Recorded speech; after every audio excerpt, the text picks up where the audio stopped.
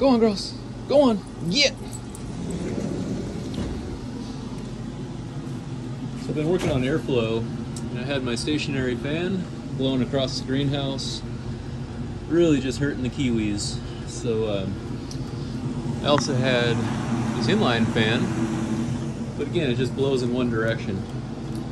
So I thought, how could I improve that? And I just put this pot on the end of the wire, demonstrate how good this works.